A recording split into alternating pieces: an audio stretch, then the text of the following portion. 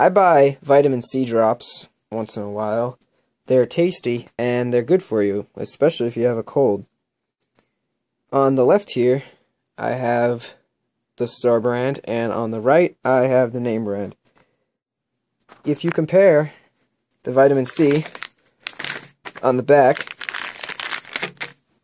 you can see that the store brand is 60 milligrams per serving, and each serving is just 1 drop.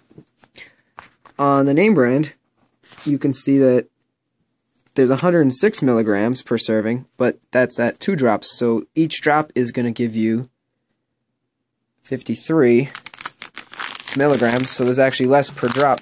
Each one contains 30 drops, so the name brand here is going to give you just about 1,590 milligrams per package, whereas the store brand is actually going to give you more at 1,800.